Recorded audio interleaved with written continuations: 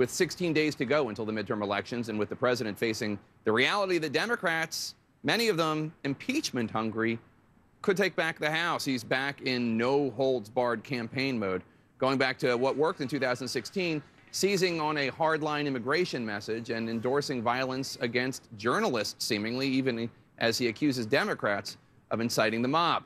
Joining me now, Senator Ben Sasse, Republican from Nebraska. He's the author of a new book called Them, Why We Hate Each Other and How to Heal. Senator Sasse, thanks for joining us. Your book deals with why the country is so divided right now. I was reading it while this happened, and I want you to take a listen to what President Trump had to say at a recent rally. And he mentioned that Montana congressman who ultimately pleaded guilty to physically assaulting a journalist whose crime was he tried to ask him a question about health care. Take a listen. Any guy that can do a body slam, he's my kind. And I said, oh, this is terrible. He's going to lose the election. Then I said, well, wait a minute. I know Montana pretty well. I think it might help him. And it did. Now, Senator, you write quite compelling in your book about the need for all of us in America to see the humanity of each other. And I have to say, I've been surprised at how quiet Republicans have been about the President of the United States joking about a criminal assault on a reporter. What was your reaction to that?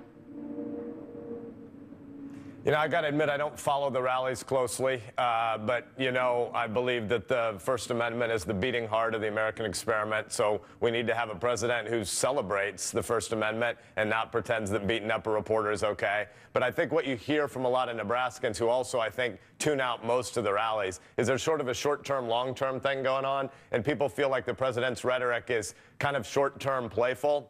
I don't think it's okay, but I do think most people tune most of it out. I think what we need to be having a conversation about is the long term of how does the next generation understand the American experiment, because right now we don't have much shared sense of what it is.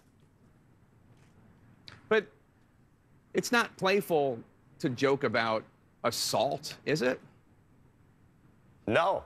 No, I mean, the guy was convicted of a crime, and the First Amendment, free speech, press, religion, assembly, protest, the right of redress of grievances, these are things we believe are rights that 320 million Americans have, not because government gives us these rights, but because there are rights by nature, the founders would have said, and government's our shared project to secure them. So we need a president and all other elected officials to be stewarding and shepherding our shared understanding of that to the next generation. So no, it's not okay. But I do think that it's sort of baked into the president's stock price that sort of this amoralistic take he has on it is just what most people think the president's going to do. And most people where I live sort of ignore most of it. Some think it's funny.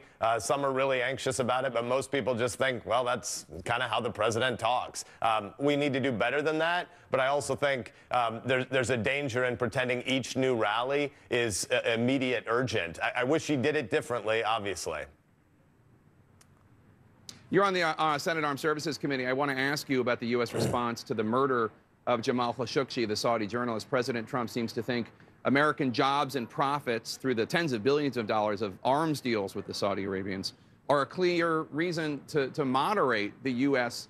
response. On the other hand, philosophically, Senator Marco Rubio said on CNN, quote, there isn't enough money in the world to purchase back our credibility on human rights and the way nations could conduct themselves.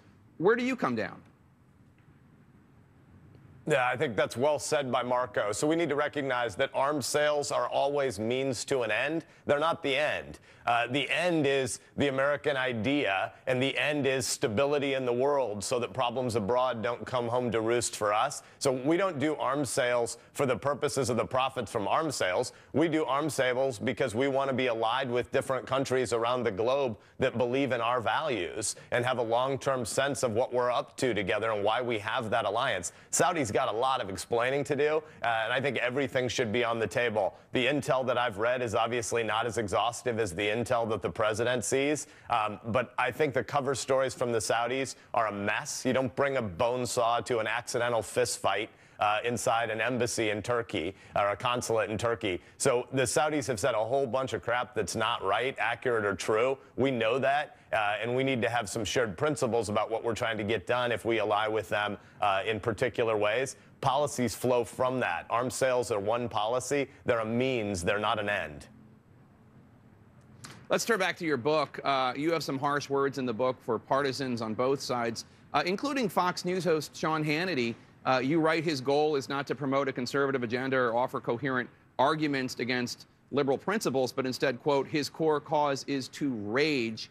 Hannity responded on Twitter to you, saying, quote, after your book fails, I will gladly debate you about how the success of the last 2 years never would have happened with your never-Trumper positions. Also, we can talk about why I know you are a con artist and phony. You owe the great people of Nebraska an apology, unquote. I wanted to give you an opportunity to respond to Sean Hannity. Yeah, so I've told Sean I'd be happy to debate him in a neutral environment about whether or not his business model is good for America, because it's bad for America. And I think we need to back up. This isn't about Sean Hannity. It's about the whole polititainment industry, which is, I think the vast majority of Americans want politics to maintain a framework for ordered liberty, but they don't want politics to swallow up every sector and every aspect of life, every institution and every discussion. And so most people are tuning this out. And I think it's important for us to sort of recognize what's happening in the way we consume media now, broadly. In the 1950s, I Love Lucy had a 68% share. It wasn't important content, but it was shared content. Everybody in America knew what Lucy and Desi were doing, and it was something you had in common with your neighbors, even if you were arguing with them about a project at work or if you differed on politics. Today, the most watched cable programming in America, Hannity's #1 and Rachel Maddow's usually #2, both of them have the same basic business model, which is try to intensify the political addictions of the 1% of America that's listening to you, and you can always just demonize your opponent, never give a fair shake to what the other argument is. And I say that as one of the most conservative members of the U.S. Senate. I'm the second or third most conservative member of the Senate, so I'm not mealy-mouthed indifferent on policy, but I don't think policy differences mean that people I differ with on a given policy I have to regard as evil and therefore not as a part of a shared America. And the business model that people like Hannity advance, it's not good for the next generation because it doesn't get to any sense of what a shared republic is doing together. You write in the book about the tendency of individuals to overlook the flaws of those, quote, in the tribe. You say, quote, there is a deep and corrosive tribal impulse to act as if the enemy of my enemy is my friend, but sometimes the enemy of your enemy is just a jackass. I wanted to ask you, because I was reading this and I was thinking about the Kavanaugh hearings when President Trump publicly mocked Christine Blasey Ford as the crowd laughed. And the response from Republicans, I have to say, was rather muted. Do you think your tribe failed Christine Blasey Ford by, at the very least, not condemning the president when he mocked her testimony? Yeah, so I went to the Senate floor after the president's mocking rally, I think it was in Mississippi, and made a speech about why the Me Too movement is important and why the Me Too movement doesn't belong to Republicans or Democrats, and politics shouldn't swallow it because there's a whole culture of sexual violence that needs to be called out and shouted out, and mores need to be changed, and most of that's bigger than and outside of politics. So I was critical of what the president said there. But bigger picture, I think it's really important for us to recognize that this political tribalism, which is amping in our time, is filling a vacuum of the collapse of the natural tribes, the normal tribes that give people's lives happiness and meaning. The happiness literature is pretty clear. You're happy if 4 things are true. Do you have a tight nuclear family? Do you have a few deep friendships?